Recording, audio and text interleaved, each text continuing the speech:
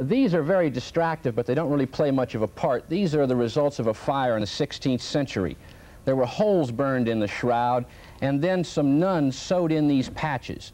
So the images that we're concerned with here are in between these things here. I see. Now there you can see the front of the man and the back of the man. So this is what you see on the surface of the cloth. All right, now, Bob, we have a second set here, which is rather interesting, which I think shows the image more clearly, and this is the result, I understand, of a photograph that was taken back in the 19th century. Well, actually, these photographs were taken in 1933, but the same thing happened in 1898, and this is why we're interested in this. Up until 1898, all anybody saw was this kind of a stick-like character, but then, when they took the first photographs, and they looked in the negative of the photograph, you suddenly saw this man, and he was much more lifelike, much more positive appearing. Here we have the head. Right. And here's the thorax, chest, with the arms crossed, across the pelvic region, and the legs, right? Right. Now, I think it would be interesting to show our audience a close-up of the head. You brought one along. We're going to try to give you an image of this. It's a little difficult to see, but I think you'll be able to get the impression of it. There we see a close-up of the image that appears on the cloth in negative fashion, which has become the positive now because of the film that we've taken, right? This is the image that you see in a photographer's negative, not on the cloth, because this man now his eyes are closed, he looks like he's dead, and that's the point. All right, now let's talk a little more about the shroud itself and the history of the shroud a little before we get into your book and how you have come to certain conclusions. What exactly was the shroud? Well, the shroud can be traced back through documents to 1354. That's when it first surfaced, and we know it existed until that time, back to that time. We can prove it without a doubt. It surfaced in the church, in the possession of a knight, a crusader. He said it was the burial cloth of Christ. He did not say where he got it. A circumstantial case for its existence all the way back to 2,000 years ago can be made, but it is not the unbroken line of documents back to 1354. All right, now the shroud presumably, and according to tradition and according to some evidence, was the burial cloth, the linen, that the body of Christ was laid in after he was crucified. Is that right? Right. It is the linen that he was laid in when he was put in the tomb. Now, how large is that particular piece of linen? It's 14 foot long, 3.5 feet wide. All right, now I think we have a picture that helps to show that that linen is actually a very large piece of cloth. It is. And here we see people holding the shroud itself, and you have a very good picture of how the two images are really head-to-head. Yes, this was taken in 1933 at the exposition that they had. The shroud is not taken out every day. It's only taken out every few decades. This was 1933. The next exposition was not till 40 years later, 1973. All right, now we need to understand exactly how the shroud works in terms of the body relationship. It's wrapped around in a particular way. In other words, the two images are head on head, and the reason for that is shown in this photograph. The shroud was wrapped head to toe and back again, not circularly like on a mummy. Right. And that shows it clearly. If you were to open that cloth up like we just saw, you have the frontal impression and the back impression, which would be head to head, and there's a space between the two heads too.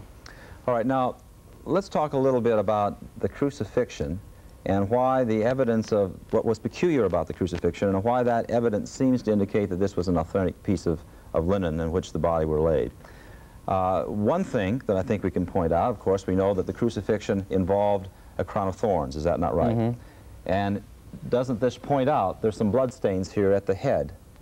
Yes, the interesting thing about this is the traditional picture of the crown of thorns of Christ that we always see in art is a little wreathlet. This man, however, had a cap of thorns on his head, completely covering the whole head.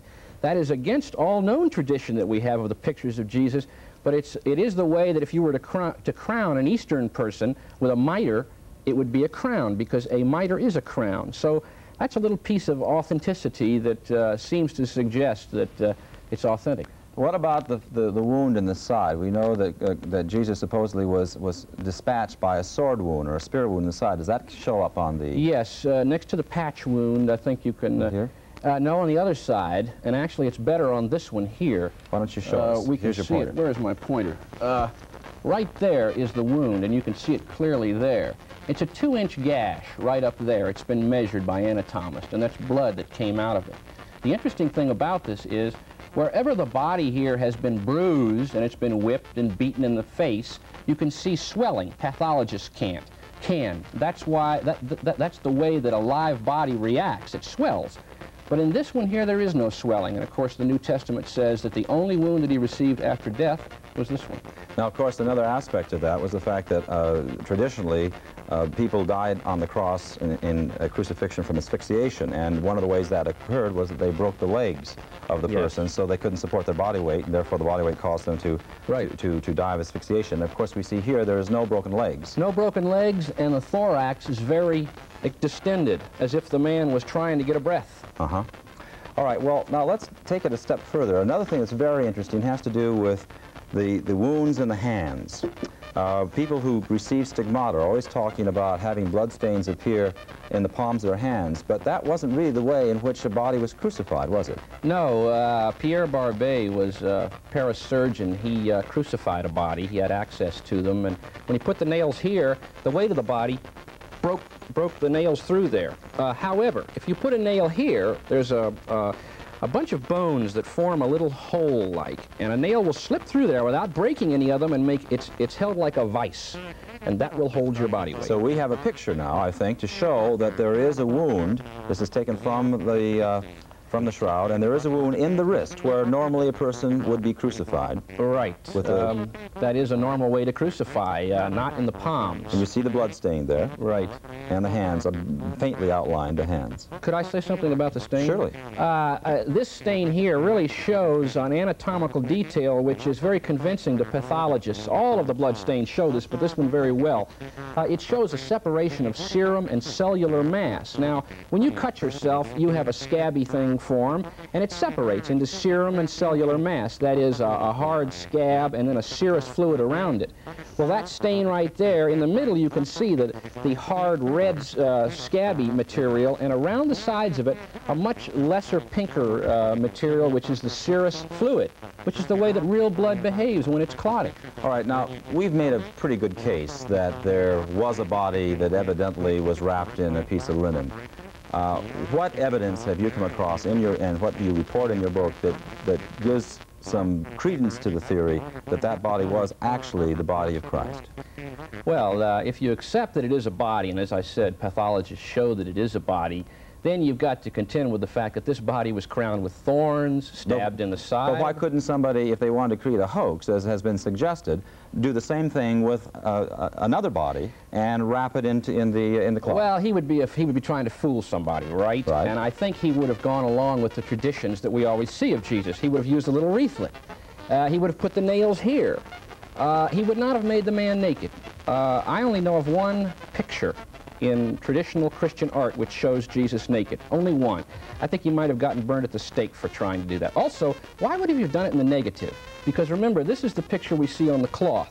He would have made a negative image here which is very bad and which people don't believe is any good, and would have had to have waited 500 years, obviously way after his death, before anybody could have recognized that it was worth something. All right, the next really burning question that has to be asked is, how did this image appear on the cloth? Well, the truth is we don't know. It's absolutely unexplainable. I've been around the world trying to figure it out. What's your suggestion, though, in your book? Okay, I believe that it was formed by a flash of heat or light. Why? I'm one of 3 persons in the United States who's ever seen the thing. And as I stood there in 1973 and looked at it with the other experts, we were amazed at how much this light tan image looked like some of the scorch marks here. Now, that's a piece of physical evidence. It looked like a scorch mark, like the kind of thing you would get if you were to put a white sheet down and touch a hot iron on it. A subtle scorch there. Well, if I can't figure out how it was made, then I would say we have this story of Jesus, a resurrection, it was said. I don't think that's so beyond the possibility that something happened to this body to give off some heat, and that's how we got this negative image, which is a photographic thing, and again, scorch involves heat and light. Light connects with the photographic aspect, which is what this is. This is a photographic phenomenon. Are you suggesting that this is evidence, then, to support the theory of resurrection? Yes, absolutely, I'm suggesting that, absolutely. What happened to the old theory that has been used in the past concerning the shroud, that when Jesus was taken from the cross, of course there was some hurry to get him into the tomb before the beginning of the Sabbath, and it also happened to be Passover, and there was a Judaic law that no one could be crucified during that time. And so they had no time to wash the body, and they simply sprinkled aloe, which was a form of preservative, an herb, on the body, and wrapped the body in the linen, and there was the combination of aloe and death sweat that also can produce a stain in this kind of linen. Well, that was actually done in a laboratory. Somebody did produce a negative. The problem with it is that there are certain aspects of the face, for instance, the recesses of the eyes, the sides of the nose, which would not have appeared in a direct contact. If you're going to make a direct contact of the nose, if you've got to press the shroud down around it, and then when you open it up like this is, you're going to have a nose out to here. So we have to find out, we have to present a theory as to how those recessed areas down here, in between the legs, etc., got on there. And what was said was that ammonia vapors, which would have formed out of the sweat on the man, would have traveled straight lines and etched this very magnificent face in terms of artistic value in it. Well, that was accepted somewhat, but today any chemist will argue with that. They will say you can't, ammonia vapors won't travel in straight lines. However, things like a radiation from heat would. So you're really suggesting, in a way, a miraculous appearance of this image. You're suggesting... No, not miraculous. Well, no. what would cause the heat suddenly to cause this kind of searing? In my book, I talk about Kirlian photography. Kirlian photography is a phenomenon where they've taken photographs in a special process, and you seem to have an aura around you. This has been given so much credence that it was on the front page of the New York, the front cover of the New York Academy of Sciences, because they're going to use it as a diagnostic tool. Well, if we have this aura around us, that's the kind of aura, I believe it's, I don't want to say infrared, but a certain radiation, which we all know we have in our body. After all, for breast cancer, they take a heat photograph. That's where that could have come from, and that's within science. Do you think, then how does that relate to the fact that you feel this would also suggest and help to support the theory of resurrection, if it's just a purely natural cause? Well, who is to say that if you were a caveman 2,000 years ago and you said, I'm going to show your picture on that TV screen, would I believe it? No, I'd say it can't be done. Well, this is the same sort of thing. In 2,000 years, we all may know how to dematerialize our bodies. When we split an atom, what we're doing is changing matter into energy. It breaks it down. Einstein said matter is energy, and that's all that happened in that cloth. Did you set out to prove this theory, or? I did not. I set out to disprove it. I went all over the world trying to find something like it and couldn't do it. And as a result, you proved it to yourself. Are you now a better Christian? Were you a religious man before? Or? No, I wasn't a religious man before. I've always been in awe of Jesus. He was a great man, the greatest in the earth, in my opinion. I do not, however, say you have to believe that. He taught what all the great religions have taught, and I think as long as you live like the Bible says, like the Old Testament or New Testament, you're going to be just as good shape as I am. I want to thank you very much for coming and talking about this unusual book and this unusual theory, and I think it's something that's going to be debated for a long time yet to come. Thank you. Thanks for being here, Bob. Thank you.